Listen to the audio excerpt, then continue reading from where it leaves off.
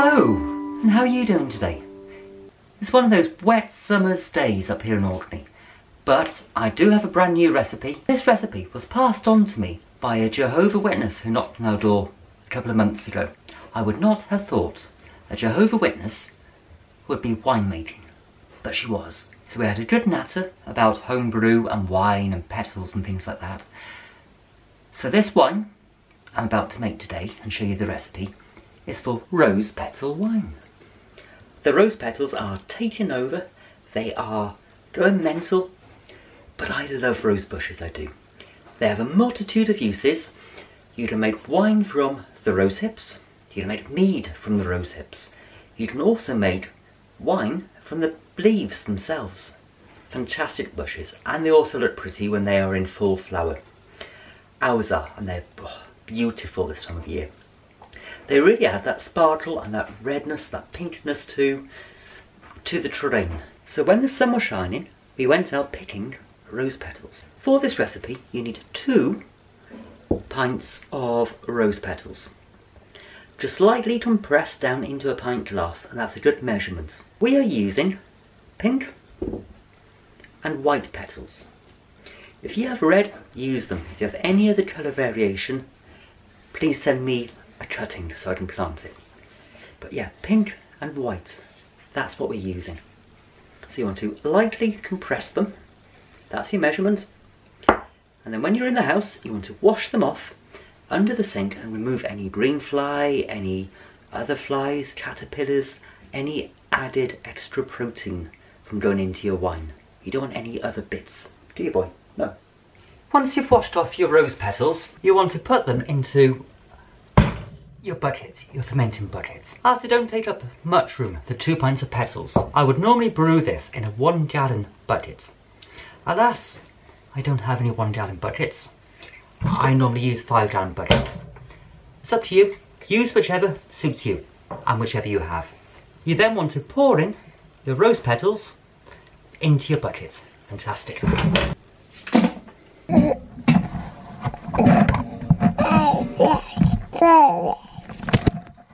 Then you want to add 1.3 kilos of granulated sugar to a big saucepan and add about 4 litres of boiling water, dissolve it, give it a really good stir, and hunky-dory, you're halfway there. Fantastic. And give it a good stir, get that sugar all dissolved. Fantastic. Once your sugar is all dissolved in your liquid and all stirred in and lovely, you want to let it cool down to room temperature and then pour it over your rose petals into your bucket.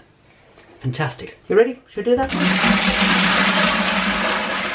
Once your rose petals, the 1.3 kilos of sugar and your water up to about 4 and a bit litres of water have been added to your bucket, a few more things you need to add that just make all the difference to the wine. This rose petal wine makes a lovely dry white. Fantastic on a summer's day, fantastic with your barbecues, with light salads. It has a very subtle taste. It has a very unique, gentle, it's a very delicate wine. A wine that you just want to sit outside with a barbecue and a plate of potato salad whilst the burgers are frying and the sausages are banding away. The next thing I'm adding is a good squirt of lemon juice. The citric acid in the lemon juice really helps to bring out the vibrancy of the wine. The rose petals don't have a great deal of taste on their own, so you need to really help and encourage that flavour to come through.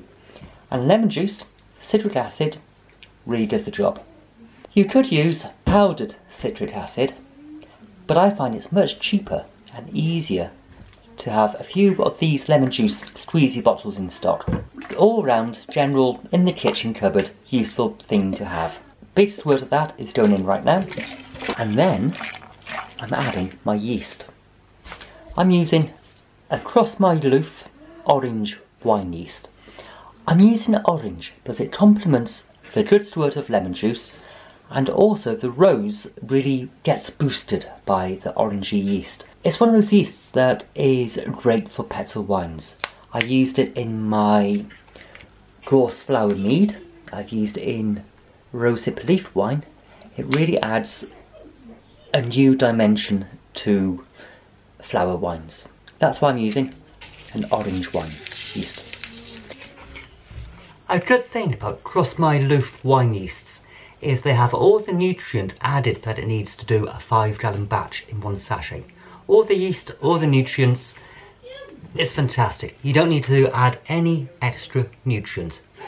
It's easy, it's one sachet, in it goes, brilliant. Once the yeast has been added and your squirt of lemon juice, all you need to do is put a lid on with an airlock in and set it aside in a warm place for 3 or 4 days. Let it ferment, let it bubble, let it do its thing. So set it aside and I'll see you in 3 days' time.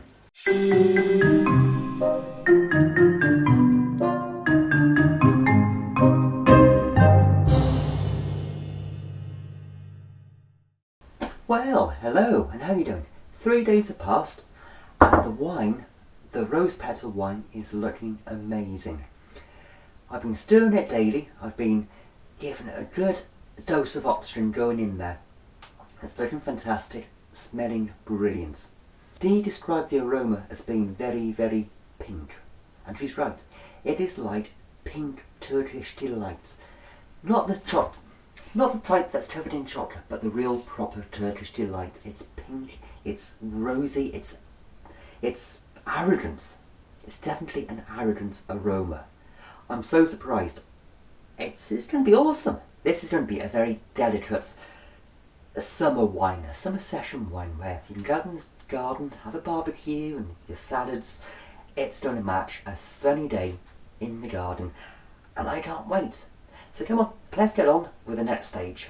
And what we want to do now is transfer the liquid from the primary fermentation vessel into a demijohn.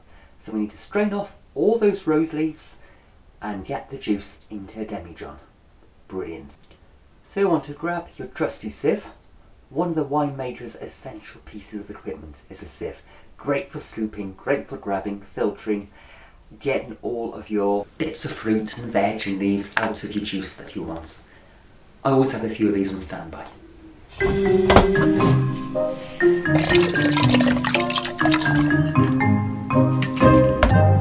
The colour of the wine is looking fantastic as well.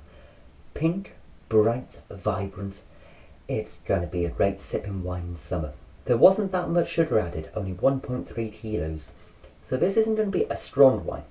Around the 12% mark, which means it can be a great session wine for your summer lunches out in the garden, your picnics as well. Fantastic. Right then, into the demijohn it goes. You want to grab your clean, sanitised demijohn and a funnel. And I can see why the Jehovah's Witnesses like making this stuff. Are they allowed to drink? Are they meant to drink? Hope I don't get them into trouble.